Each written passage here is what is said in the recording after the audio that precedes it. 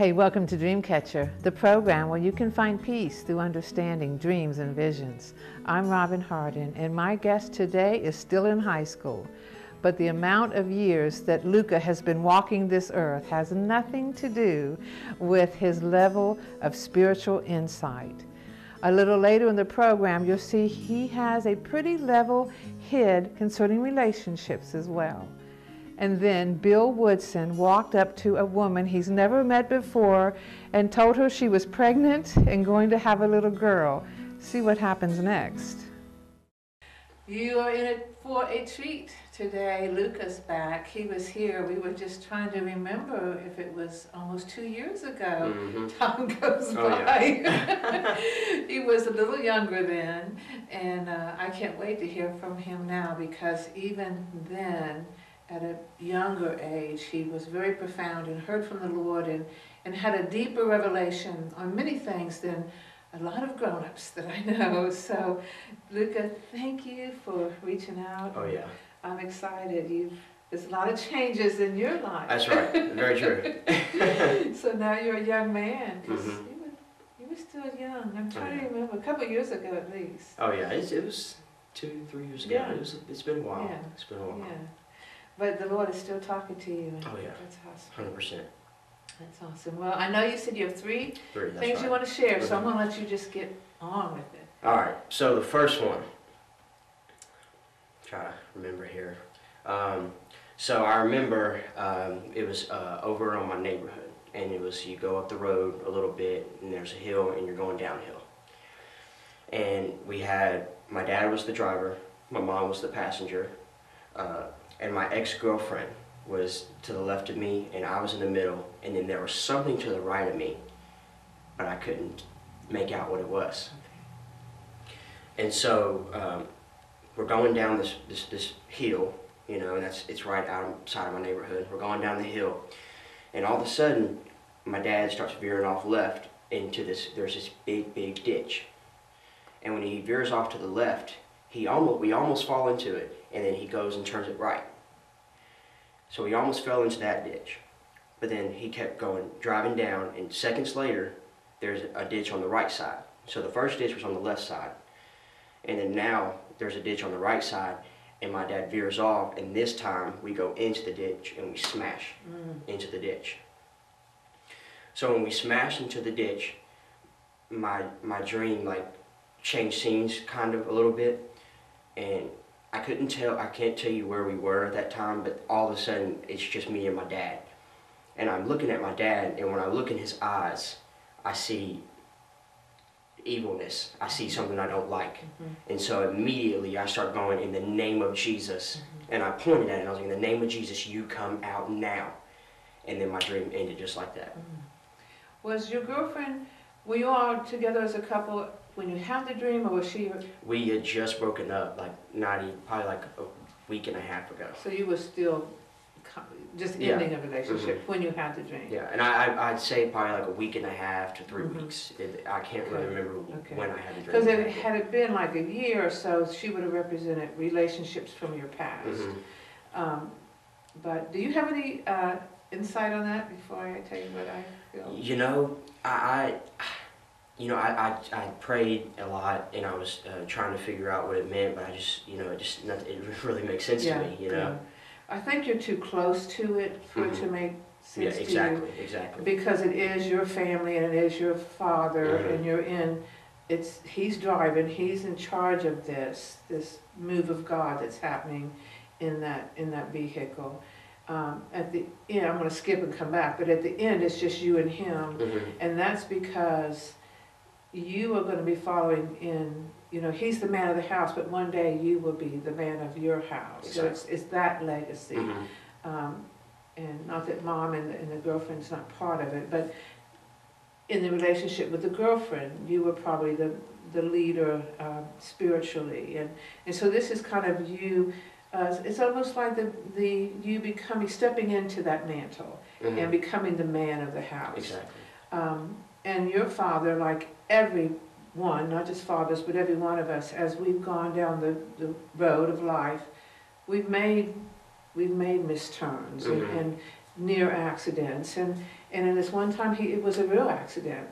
But the nice thing is that in the dream, the Lord was showing you that when your dad or any of us run off the road and crash, there's a real enemy out there. And many times it's because of the enemy in our life. And whatever it is that we happen to be dealing with, whether it's depression or, there's a number of things. Exactly. And you recognized it, and you were able, even as young as you were, in the dream still, but nevertheless, able to determine the difference in Dad and the evil that was in him. And you weren't afraid to confront it, even though it feels like you're confronting your dad. And in the natural you would be, but you're talking to what's in there. Yeah, I was talking to, And that's really big for any of us to grasp, and for a young person to be able to grasp it, especially toward a parent. That's because there's God and Jesus, and then there's your parents. But you were able to address, this isn't my dad's. Exactly. This is something in there. This is something else. And the Lord was also showing you that you are able to speak to that and to help your dad, because we think as young people, we go to mom and dad with our problems. But they have their own. Yeah, Exactly, they have their own, and it's very hard, especially for a man, to come to a son, because they're supposed to be the strong one. They're supposed to be the one doing it. But the Lord has given you wisdom and revelation and enough knowledge of the Word to be bold and respectful, which I know is not an issue for you, but to go and help your dad. So He's placing you there. And I just got like a feeling to right now. I'm feeling the Holy Ghost right now. So actually, I'm pretty sure after that dream, my dad ended up having a seizure. Wow. After that dream, like a week and a half ago. So this was your morning dream. And obviously he didn't want to tell anybody. Sure. And nobody knows, but I'm really feeling the need to explain this. But my dad ended up having a seizure after that, and my dad's been changed like that. Like after that occurrence happened. Yeah, good. My dad you can just tell there's something different about him, and he's battling something. Yeah. And I can see it, and my mom can see it. And, obviously we haven't confronted Dad about this. Right. But he's fighting. Yeah. And we can see it, and we're just praying really hard. Yeah. Because I'm telling you, like when I look at his face, it's the man before that seizure happened. He's still the same man, but there's something different about him. Yeah. And I'm pretty sure it happened after that dream. Yeah. After I had that dream, like a month after that dream. And so, well, think of that. He's been struggling, and then the seizure was where he hit. Exactly. And then you were able to say, you're done, because any kind of sickness or illness is not of the Lord. We know that, and you're able to speak to that thing, that evil that's in there, and pull it out. Because the devil wants to kill him. He wants to take him out. He wants to take him out for sure. For sure. But he's got people praying for him. People, his son, his wife. Oh yeah, and we're praying hard. Timing is so important. God showed it to you first. Exactly. And then it happened, and then when you hear the interpretation, He took you right back to it, and now remember, this is putting it all together in my head. I'm just like, whoa. Yeah. So now you know how to pray with confidence that you're praying in the right area. Exactly. That's wonderful news. Oh man. I got the chills a little bit there. Walking, Talking, Debating, and Arguing with God is a lighthearted collection of short stories depicting some of Robin's real-life experiences and testimonies. You'll laugh and cry as Robin shares her plight of being the new kid year after year. Take a trip along Robin's spiritual journey, which she describes as straight and narrow and straight up the side of a mountain.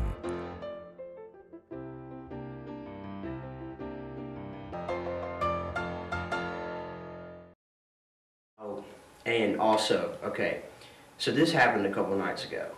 All of a sudden, like I have my eyes closed, and all of a sudden I see something. I saw a man figure, like a very holy guy, and then there was clouds, and the clouds were open, and he was standing in the middle of it. And then all of a sudden I opened my eyes, and I'm just like, and it was really random because I was thinking, why would I think of just a guy, you know, standing in the midst of clouds? There was nothing that I was watching or nothing I was doing that was telling me that. And I'm thinking, did I just see something? Like it really weirded me out a little bit. When I opened my eyes, I immediately felt the Holy Spirit. Yeah, yeah. Jude says that we pray in the Spirit to increase our most holy, to build up our most holy faith.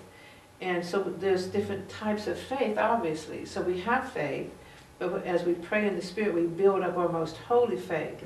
And seeing, sometimes the Lord shows us things, and I believe it's for those times when we need Him. It's down in that most holy faith that we don't even know that we need, but obviously we do. I take, until I can lay hands on someone who's dead and raise them, then I haven't worked in my most holy faith. That's the way I think. I mean, that's what I believe. And so if I can't raise you from the dead, it's not God's fault, it's my fault. And so I believe that's the area of faith that He's talking.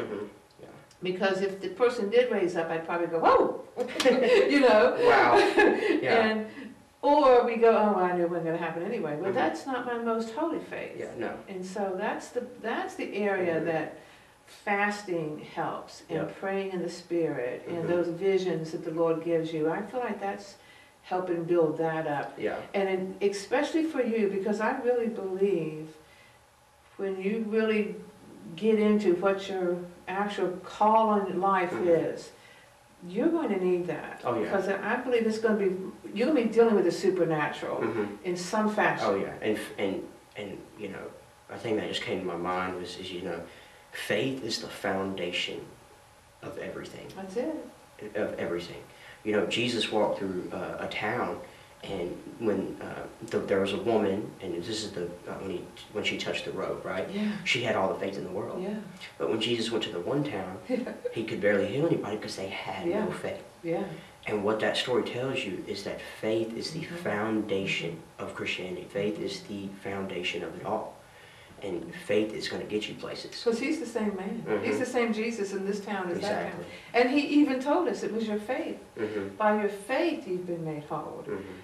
And we can talk about faith and say we have it, but there's a deeper, that most holy faith. And that we have to Jude exercise talks about. Absolutely. We have to exercise. We have to keep stepping out. And as we keep stepping out, it grows and it grows and it grows every time we step out. Yeah. You know, our bucket's getting filled more and more and more. You got to be filled up so you can. And that's why, you know, you have to keep washing and praying. Yeah. All the time, so you can keep filling that bucket. Because you know, even Jesus said, your spirit is willing, but your flesh is weak. That's it. You know, that's it. Your spirit wants to do right. You know, but that flesh is weak. So I don't want to fast. I don't want to get up. I don't want to get up early to pray. Whatever our thing is. Yeah. But that's what Jesus wants. He wants us to step out on faith even when we don't feel like it. You know, that means something to Him. That's what impresses Him. Hey, how you doing, family? My name is Pastor Brandon Davis. And I'm co-pastor Alfreda Davis. We're the pastors of Living Word Family Worship Center, and we just want to tell you it is a blessing to be connected with Joseph Storehouse, what they are doing for this community. I tell you, if you want your church to grow, you have to sow. In this place, Joseph Storehouse is sowing into lives, filling individuals, not only spiritually, but physical needs are being met. And body of Christ, but other churches, we need to come together and sow in and be covenant partners to this good ground, this ministry here, this food ministry here, because people need help. And so I just thank you. I beg you, I beseech you, my brothers and sisters, sow in to Joseph Storehouse. And while you're coming here to be a blessing, you'll be like me and get blessed.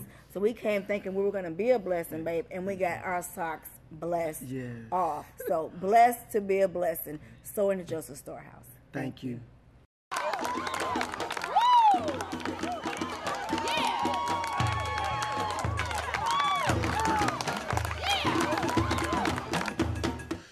I was going into one of the local stores a few years back, talking about God moving in your life and God's will for you, and you walk it out. this is very important. And I walk in and I'm looking for a billfold, and I'm going to make this kind of fast. And couldn't find what I was looking for. One of my cousins worked there, and I hugged her neck and told her I loved her. And as I walked by this woman, the Lord said, she's going to have a little girl. And I thought, oh, no, God, I don't even know who this is. No, that was a Bill Woodson moment right there. That was wrong. So I turn around and walk off. And as we're walking and talking with my cousin, she touches me on the elbow as she walks by, and the Lord said, tell her she's going to have a little girl, and she will know the name when it's born. I thought, I ain't doing it, God. Ain't going to happen. You do it. You make an elephant walk in the room, polka dots, and give $100,000 bills away, and then I'll do it. Well, as you and I both know, that didn't work with God, okay? Because there wasn't no polka dot elephant. There wasn't $100,000 bills being floating around. So after about the fourth time, I said, okay, God, I'm gonna do it. And I walk up to her and I say, ma'am, honey, you don't know me from Adam. But God told me to tell you. Believe me, I wouldn't tell you if he hadn't told me. I don't even want to tell you. But I did. And I said, you're going to have a little girl, and you'll know what to name her when she's born. And she turned and looked at me with all, and her eyes got real big, and I thought, oh, God, I just messed up. Missed it, God. Well, as I proceed to leave, she said, sir. I said, yes. She said, did God say I would know what to name her? I said, yes, honey, and there'll be a her, or you wouldn't know what to name her. She said, okay. I left it alone. I thought, I'll never see this woman again. What am I going to be, wrong? I felt that way. I'm sure you felt that way. I have many times. And then all of a sudden, 8 years pass. Never seen her again. I didn't know where she was from. I don't know her name today. But my grandbaby starts playing softball, my youngest one. 8 years later. And we're out there, and my son goes every night to the softball field and helps practice and so on and so forth. He comes to me one day and he says, Dad, come here. I said, what, son? He said, like it's on his phone, he said, do you know this woman? I said, no. She changed in 8 years. Hello? He said, okay. He said, see a little girl out on first base or third base? I said, yeah. She's 8 years old and she's playing with my daughter, your granddaughter. I said, well, that's awesome. That's awesome. He said, she's sitting right over there. And I thought, I looked at her and went, don't ring no bell for me. He said, well, this will. She came up to me last night and she said, I've seen 2 old men with you, and one of them has gray hair more than the other one. And she said, please tell me one of them is your daddy. And he said, well, my father-in-law and my dad does come occasionally. She said, can I see pictures of them? So she does. He scrolls through it. She said, nope, not him. He went through that and said, she pointed, she said, him, that's your dad. Please tell me that's your dad. She said, well, yes, he said. She said, you don't know this, but 8 years ago, that man walked into where I worked and had never met me. And he told me God said, and I didn't believe him because I had tried 5 times and lost 5 babies, and the doctors told me I would never have a baby again. And I'm speaking to somebody that I'd never have a baby again, and I had lost hope. And he walks in looking for a billfold, and he tells me God said. And I looked at my coworker and said, he doesn't know what he said. I've lost 5, and my doctors just got through going out. The doctor's visit said, you won't ever have a chance to have another baby. We want to do what you will never have one. She said, that day I was scheduling the appointment, and that day I said no one more time. And she said, by the way, will you tell him that's that 8-year-old girl? And by the way, that's my son too, running around at my feet. God give me 2. Tell him I know God spoke to him. I'm speaking to somebody right now. You need a word. You need a now moment. And it's headed your way now. Catch your dream. When you get in a relationship, you're supposed to, and I've learned this a lot lately, is that when you get in a relationship, it's like you're running a marathon because you're towards God. So you're by yourself running a marathon towards God, trying to finish with God. And when you get in a relationship, you want to find somebody that's running the marathon with you. Right. And y'all are going to run the marathon together. Right. And grow towards God. But essentially what I was doing kind of at the end of the relationship was I was kind of trying to tug her on with me. Yeah. But it wasn't her time. God wasn't ready for her to go fully go to the path that I was going on. You just grew faster. Exactly. And that's essentially what ended up happening. And I'm glad that the Lord has provided me this revelation of being able to see everything that's happened this way. Yes. You know, because I was at a heart. It hurt. Yes, it does. You know, it hurt really bad. You know, that kind of emptiness in your heart. A broken heart. It's a what real feeling. Essentially, it hurts. But essentially, God was saying, "I got you. I'll fill that part of you up."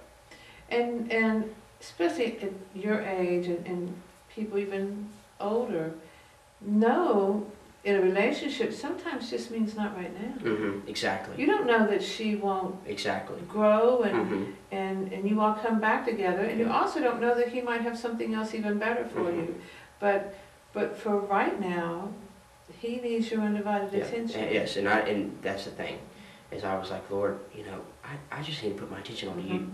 And that's what Paul talks about. You know, that's what Paul's talking about is your time is divided. You know, when you're like, especially once you're married, your time is divided. You can, right now, you can do whatever you know, that you open doors that you want to walk through as far as missionary work or whatever with a wife or a girlfriend even. You have a relationship, you have to have some time. Oh yeah. So it's not easy, but you're making the right choices. Oh yeah, and that's all I could ask for. Yes. You know.